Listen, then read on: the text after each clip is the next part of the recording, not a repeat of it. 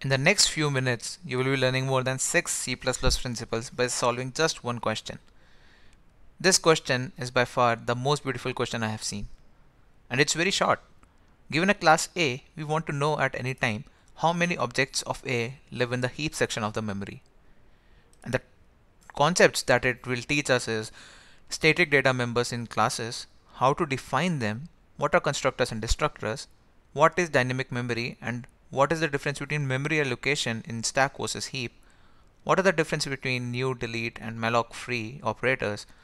Then I don't want to highlight the 7th point over here because I will be diving into the code after this, and I want to explain each and everything in one line, and I also don't want you to get lost or start thinking out the solution. And then at the end, I will, if you stay for a while, I will be giving a bonus question which I will be covering in my next video. Before I start, I just want to give a brief introduction about myself.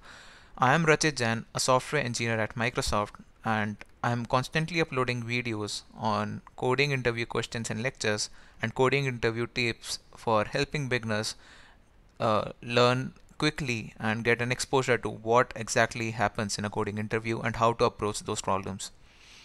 If you want to learn specific topics, I have a playlist for that as well, like dynamic programming from zero to hero. And if you want to learn specifically about trees and graphs, I have dynamic programming on trees, multiple lectures for that, and questions based on graphs as well. I'll be uploading all the playlist, but it will take me a bit time, and I want you to stay structured and use these playlists to achieve as much as you can from these videos. So starting out with the present problem. So this is the class A, and in the public section I have created a static variable, and in the constructor I am incrementing that. Now since static x is a static variable, static data member of this class A, for as many objects that we create, the copy of x will be only one and it will be shared among those. And since we are incrementing that again and again for in the constructor, so for how many objects we create of A, the constructor will give us how many instances of this class A we have in memory. But this will give us the number of objects in in both memory, in stack as well as heap. But the question is talking only about heap. So let's solve an easier version first, and then we can make things complex. So I have created 2 objects in first line and 3 in here, so this should print 5. But as you can see, this is throwing an error about undefined reference to x. And this can be solved by declaring x or defining x over here. Now C++ knows that x is a static variable in A, and it's defined now here with the value 0. So we can now use this code to print 5. Alright, awesome. Now let's see if this code also, so these are local variables, right? Local variables, and they are stored in the stack section of the memory. But let's create a dynamic object now, which is created at runtime. So we need a pointer to hold that, and we call the malloc function. Malloc accepts the size of A as input, and then we cast that pointer to A star, and we have a dynamic object. So now we have 6 objects in memory for A. Let's see what does the code print. Oh, so we can see that the code prints 5, but we created 6 objects. So it means it's not counting the dynamic object till now. But why is that? This is because of this line over here. Malloc just allocates memory, but it never calls the constructor. It doesn't call constructor. To solve that issue, let's try allocating the memory using the new operator, which is present in C++. So this is the way this is the C style way of allocating memory. But in C++, to handle this issue, we can do something like this: allocates memory and calls the constructor as well. Now if you run the code, we can see that the count is now 6, which is good. Now we are counting all the instances of A. Now since this is constructed in the runtime, or it's a dynamic object, we can also delete it. So let's free this memory by calling the free function. Now we have, after this line, 5 instances of A, so the code should print 5. Uh-oh, again it's not what we want, and it's 6. What is the problem here? Again, this is C style way, and it only destroys memory or deallocates memory. It does not call the destructor. Doesn't call the destructor. Okay, fine. We can solve this by using the C++ style way of deleting things, which is delete pointer. And we can comment this out and run our code again. Oops, we are again getting 6. But this is not because the destructor is not getting called. It's because we are not decrementing the code, the counter value over here. So when the object gets destructed, we decrement the value of x, and now if we run the code, we are getting 5. Things look good now. And in fact, just to make sure that free was not working, I will comment out delete and run this code now. And this is still 6. So as I told, this C style way of malloc and free, they do not call constructors and destructors, and I highly recommend you to use new and delete.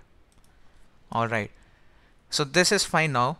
We are doing great. We are counting all variables, all instances, whether they are in stack or they are in heap, and I didn't mention it here. So dynamic variables are created in heap, and the question now focuses to count only those which are in heap. How do we do that now? So basically we have to, so from the total count, we have to decrement the number of variables which are in stack, or that's one approach, or the other approach is we just need to increment counters when we are creating on heap. How do we do that? Because the constructor has no way of knowing whether it's getting called from new or it's a local variable getting created. To solve that issue, the next answer is operator overloading. What we are going to do is very easy.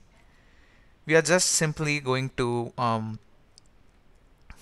overload the new operator. And how new operator works is, it returns a pointer. To do the operator overloading, we write the syntax. So operator followed by the keyword that we operator that we want to override, in this case new, and new accepts parameters like size underscore t,